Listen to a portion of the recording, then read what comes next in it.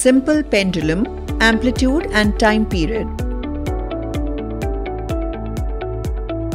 The to and fro motion of a swing in the park or that of a pirate ship is called an oscillatory motion.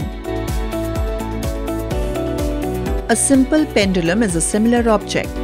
It consists of a small metallic sphere called pendulum bob suspended by a light inextensible thread from a rigid support. When displaced to one side, it starts swinging back and forth. The point O is called the mean position of the pendulum. The motion of the pendulum from the mean position O to an extreme point A, then to the other extreme point B and back to O constitutes an oscillation. Time taken for one oscillation is called time period of the pendulum. Do you think all pendulums have same time period? Will the time taken for an oscillation change if we increase the amplitude or the distance from the mean position O? Let's experiment and find it out.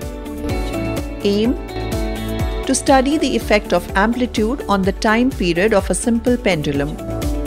Materials required: heavy iron stand, a split cork, an inextensible thread of about 1.5 meters length, a metallic spherical bob of known radius, a stopwatch, a large size protractor, a meter scale, a sheet of paper and pen. Procedure: take a stopwatch. Find its least count. The least count or the minimum reading that can be taken from this stopwatch is 0.01 second. Tie one end of a light inextensible thread of nearly 1.5 meters in length to a metallic pendulum bob of known radius. Radius of our bob is 1.5 centimeters. Find out the length of the thread and the hook together required to make the effective length of the pendulum. L is equal to L plus H plus R, an integer value, say 100 centimeters. Since radius of our bob is 1.5 centimeters, L plus H should be 98.5 centimeters. Measure this distance from the bob and mark it on the thread.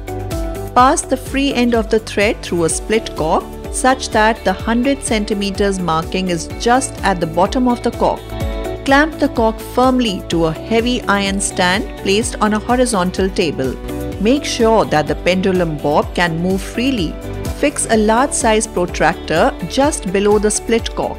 Ensure that the 0 degree to 180 degree line of the protractor is horizontal and the pendulum, hanging vertically in its rest position, coincides with the 90 degree line of the protractor.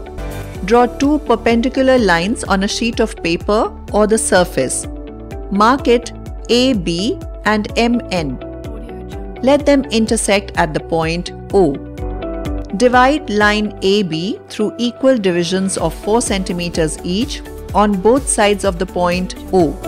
Mark the points to the left from O as A1 to A5 and those on the right as B1 to B5.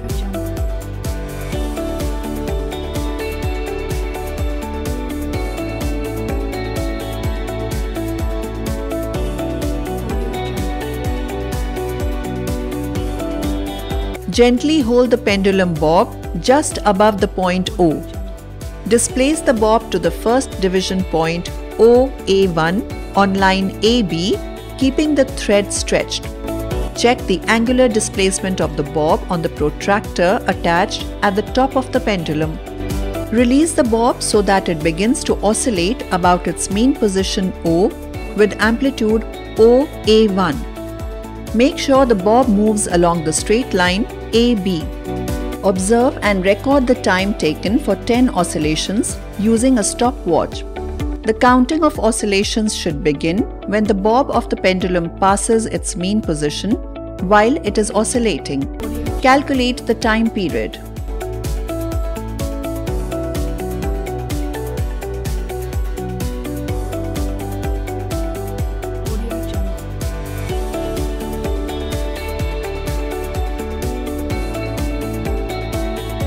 Bring the pendulum at rest in its mean position.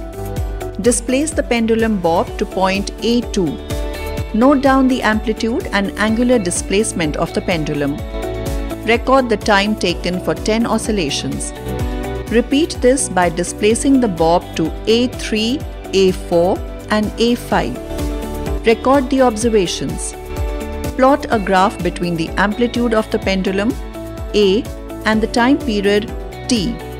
Choose appropriate scales. Result. The time period is found to be independent of amplitude for smaller amplitude with angular displacements less than 10 degree.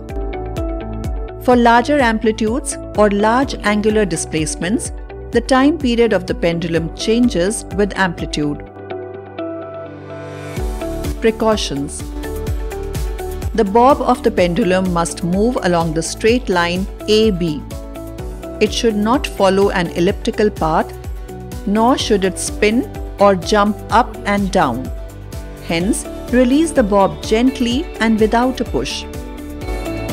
Make sure the pendulum moves freely without touching the edge of the table or surface below. Practically, the amplitude may decrease in each swing of the pendulum with time. Thus, the pendulum will not keep on oscillating for a long time. Noting time taken for about 10 oscillations ensures that the amplitude of oscillation does not become too small.